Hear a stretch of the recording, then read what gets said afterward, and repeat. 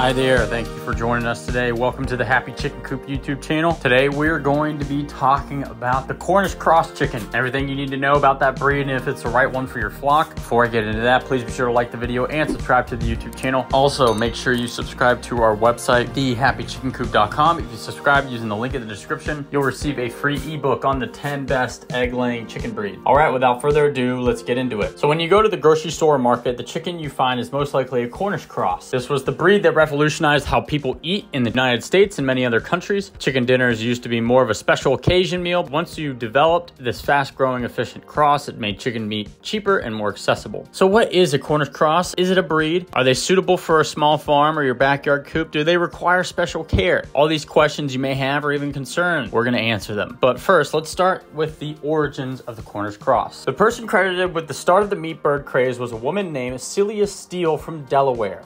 While her husband was working for the Coast Guard, she decided to bring in a little extra money, raising chickens for meat. This side project quickly blossomed into something bigger, and by 1926, she had to build a 10,000 bird house to raise them. As broilers became more popular, the Chicken of Tomorrow contest was started with support from the U.S. Department of Agriculture. People would send their broiler eggs to hatcheries where they would be hatched, raised, and rated based on their meat production and feed conversion efficacy. The winner in 1948 was a white Plymouth Rock bred by Henry Saglio from Connecticut.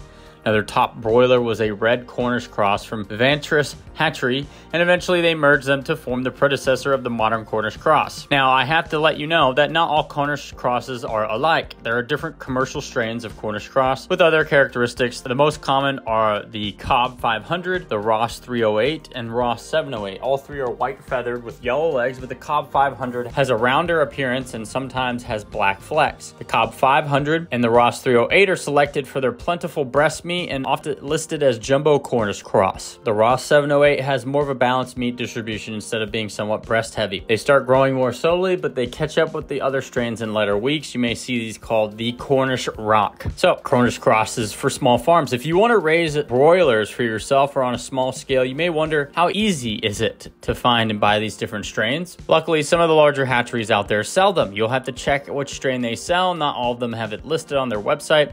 If you want a bird that produces more breast meat, you'll need to find the Ross 308 or the Cobb 500, but if you prefer dark meat, you'll need to locate the Ross 708. Now let's talk about raising Cornish Crosses. Once you've decided which strain you want and found your hatchery, you'll want to familiarize yourself with raising commercial broilers. These are not your typical backyard chickens and do have some differences. One of the reasons this breed's been popular is that they grow really fast. You'll need to process them around 8 or 9 weeks of age or 10 weeks at the latest. They were selected to get big fast, which means they get too large to be comfortable past a certain point. They will eat a lot if allowed and are known to develop leg and heart problems. The Cornish Cross doesn't forage like other chickens and would prefer to wait you to fill their feeders. They also drink a lot more than you'd expect, so be sure to offer them more water than you're used to. On top of their fast growth, ravenous appetite, incredible water consumption, they also poop a lot more than you might expect. Not only that, but their poop stinks. Meat birds need a higher protein diet, which result in astonishingly smelly droppings. Since they're so dirty and need a lot of feed and water, they require a great deal of daily care, but luckily you don't have to do it for long. After a couple months, they'll need to go to the processor, and after that, you'll have a well-stocked freezer for quite a while afterward. Now let's talk about the problems. You already heard me mention that because they get big quickly, they get leg and heart problems. As mentioned before, is that they are also more labor intensive. They're better off having their feed somewhat restricted after a few weeks, so you'll need to adjust how long they have access or how much you give them at once.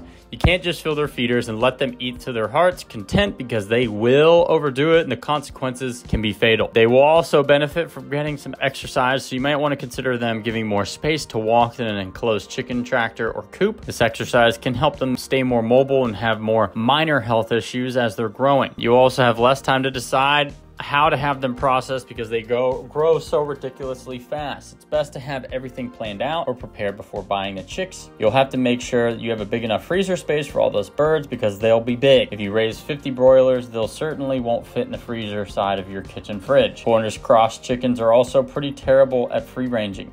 They are big, slow, clumsy, and not exceptionally bright. They're sitting ducks for any predator, and you need to protect them from everything. On top of that, they're not particularly hardy either. They don't handle heat or cold, so you need to baby them. You also might be asking, are Cornish Cross GMO? Genetically modified organisms are organisms that have had their DNA modifier change in a way that doesn't use breeding.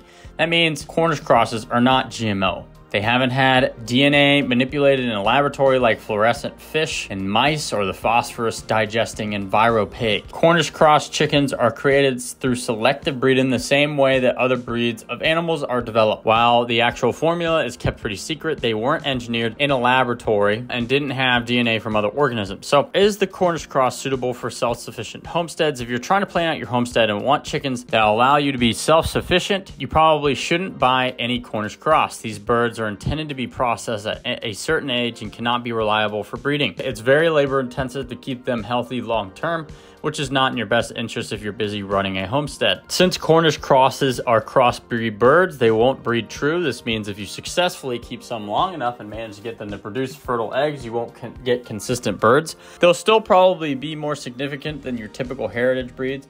Some will be on the larger side and some will be somewhat small.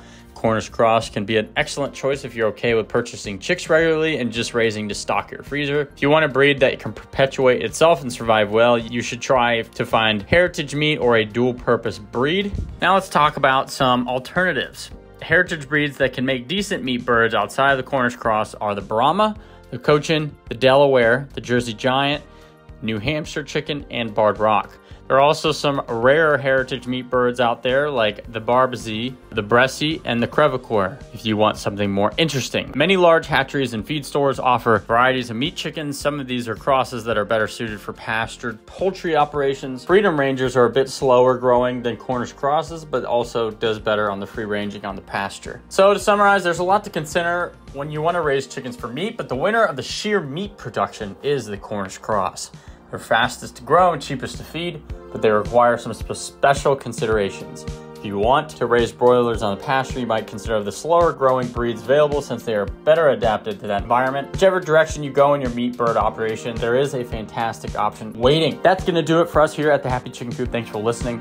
If you find our content interesting, if you learned something new, please be sure to like the video and subscribe to the YouTube channel. With that, I hope you have a great day, and we'll talk to you soon.